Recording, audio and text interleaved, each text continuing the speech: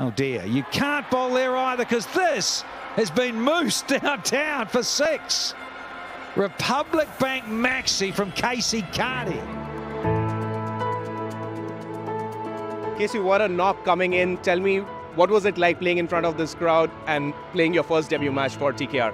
I mean, this is the biggest crowd I've played in front of in the Caribbean. It was a pleasure to have gotten a score and, got my team to a respectable total. In the last few days, we have seen you've been rubbing shoulders with all the boys in the dressing room. How has your experience been in the TKR dressing room so far? I mean, it's wonderful. It's a championship team.